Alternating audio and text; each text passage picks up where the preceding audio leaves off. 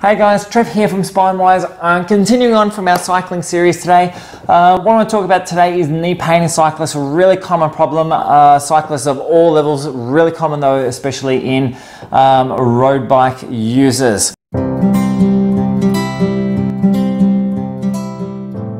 Like always, if you love our videos, please like, share our videos, subscribe to our channel, turn on notifications. It's the easiest way you can keep up to date with all our videos and make sure you're getting the most out of your health and your life.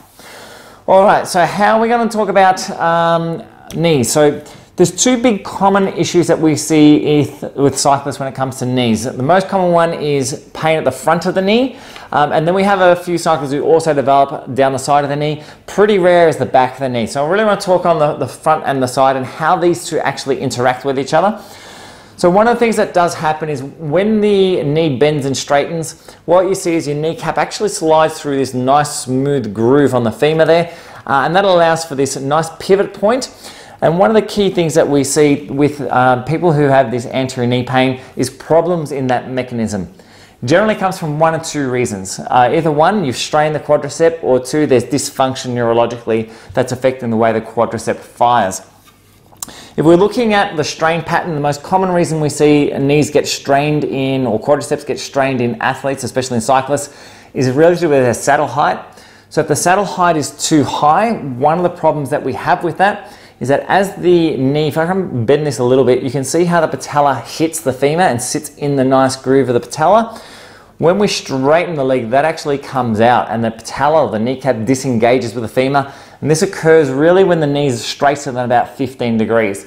So if the saddle is too high and your knee is getting straighter than 15 degrees, the kneecap is going to get loose, it's going to get mobile, and then if you rapidly contract on the upstroke again, the result is going to be jamming that patella or the kneecap into the femur and irritating the knee.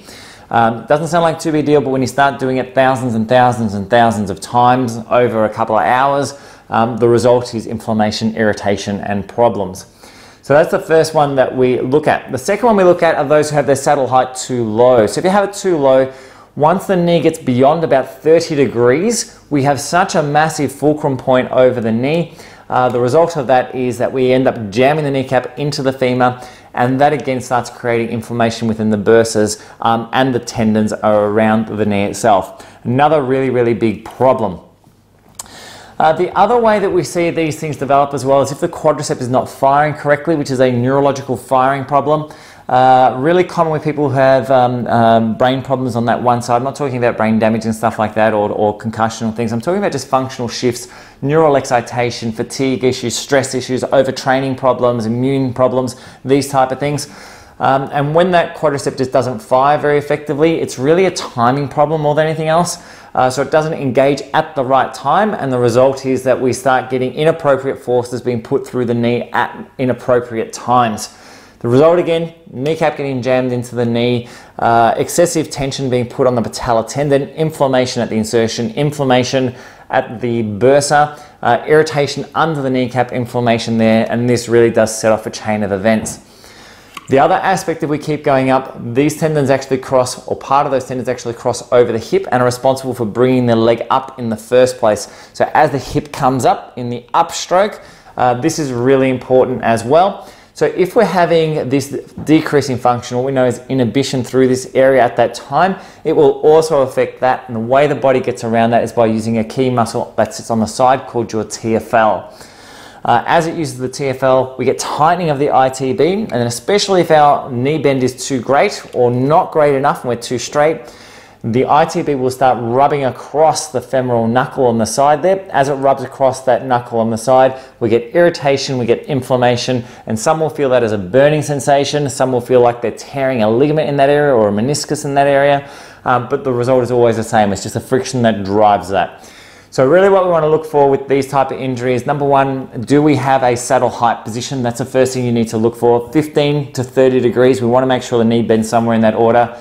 And then the second thing, of course, is dysfunction in the quad itself. And there are strength tests you can do for that, but really it's a functional assessment that we need, and we really need to be properly assessed by somebody who understands neurofunctional muscle development. But anyway, guys, if you have any questions with that and you're having knee problems in any way, shape or form, they can be complicated, but they can be very, very, very easy to fix. Sometimes they don't even need to be assessed. Just a quick conversation can very, very quickly tell you what your problem is and what you can do about it. So if you're having issues with it, just post up knee below. I'm happy to have my team help you out. Otherwise, you can message me personally via our page, via our YouTube channel, via Instagram. Always happy to help you out no matter where you are in the world, and hopefully get a solution to your knee pain so you can get back and enjoying riding the best you possibly can. Anyway, guys, that's it for me for now. Please watch the rest of our video series to do with cycling and knee pain. A lot of good information there for you guys. In a whole range of stuff, from fatigue to injury to bike setup and to getting your kids out as well. Always great talking with you guys, and we'll catch up in the next vid. Bye for now.